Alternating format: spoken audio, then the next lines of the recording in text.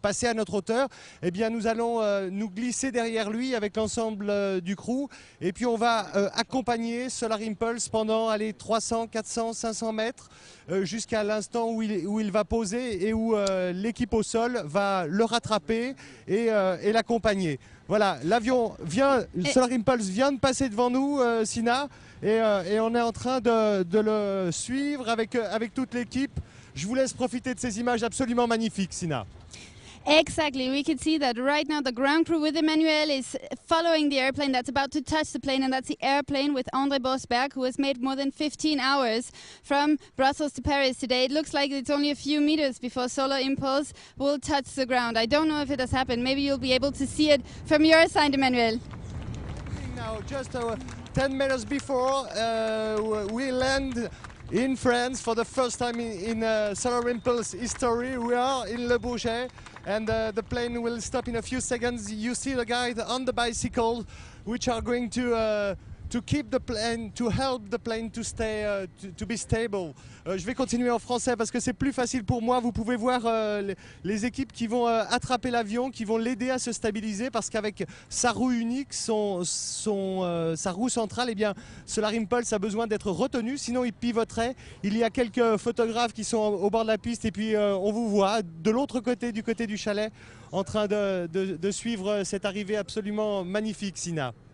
So what we can see exactly here from the chalet, thank you very much, Emmanuel, is Solar Impulse touching the ground, André Bosberg driving very slowly with, of course, a guy on a bicycle on each side, and that is of course the holding crew, the people who are there to take the airplane actually when it lands, because the airplane, the wings, 63.4 meters of wingspan is so long that without somebody holding the aircraft it could actually lose its balance. There you go, the aircraft has come to a complete stop. I don't know what you can see from where you are, Emmanuel, but it looks wonderful. Just 10 the sun just came 10 out. meters derrière l'avion.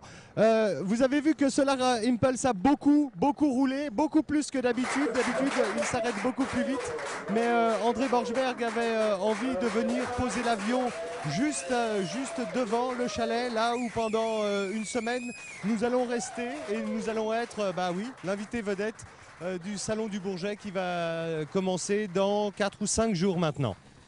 Exactly, Emmanuel. So normally the plane actually stops a long time before than it does today. Today it had a very long taxi before the final holding position, and that is of course because André Bosberg wanted to be as close as possible to us who's standing here either on the runway or here in this chalet, this plane that has made a travel of more than 16 hours by now from Brussels to Paris today. And of course we're in Paris today because we were invited by the Le Bourget Air Show, the world's biggest air show. And the world's biggest air show is going to be there from next week. That will be the 20th of June to the 26th of June, when every day, if the weather and all other things allow it, we'll be able to see test flights, show flights of Solar Impulse here in Le Bourget. But let's go back to see the actual plane that's taking its position now. What do you see, Emmanuel? I'm near the ground crew. The guys ils sont en train de pousser l'avion, de l'emmener de l'autre côté. On va quitter la piste. Il reste encore à peu près 50 mètres à faire sur la piste. Et puis tout de suite après, eh bien, on va tourner à gauche, tourner vers le hangar qui se trouve de l'autre côté, à quelques 200, 300 mètres d'ici. Et l'avion va être installé là-bas. Pour l'instant, je vois André qui a quand même le visage un peu marqué par ses 18 heures de vol. J'essaye d'attraper son regard. André, comment ça va? Il m'entend pas, André. Ah bah non, mais il a retrouvé son beau sourire. Oui, il a l'air vraiment heureux. Là, il y a de belles images de joie sur son visage. Yon, notre caméraman qui est là, va essayer de se porter à sa hauteur pour pouvoir vous faire voir la joie sur le visage d'André. Et puis on va bientôt attaquer le virage avec toute l'équipe du Grand Crew qui est là, qui est en train de tirer l'avion et de l'emmener vers ce qui sera son hangar dans quelques instants. So what my colleague Emmanuel just told you, because he's actually very, very, very close to the actual plane and to André Bosberg, is that Andre looks very happy. He's full of smiles, and even though his face is somehow marked by the 16 hours of journey that he's made, it must be a wonderful feeling to finally land here in Paris. As you can see behind me, the ground crew is about to take from its position to the hangar, which is in the left side of me.